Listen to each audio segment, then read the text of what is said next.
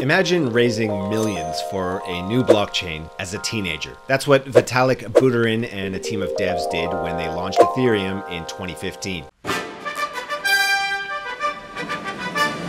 It wasn't just another Bitcoin clone. Ethereum introduced smart contracts, self-executing code on the blockchain. It turned blockchains into programmable platforms. Suddenly, you could build apps, issue tokens, launch DAOs, even mint NFTs, all from one base layer. The launch wasn't easy. Ethereum raised money in a crowd sale. ETH launched at less than $1. There were bugs, debates, forks, including the infamous DAO hack. But over time, Ethereum became Web3's foundation. DeFi, NFTs, DAOs, ICOs, everything traces back to that smart contract revolution. So, was Ethereum just Bitcoin 2.0, or did it build the rails for an entirely new financial system? Hit the comments with your take.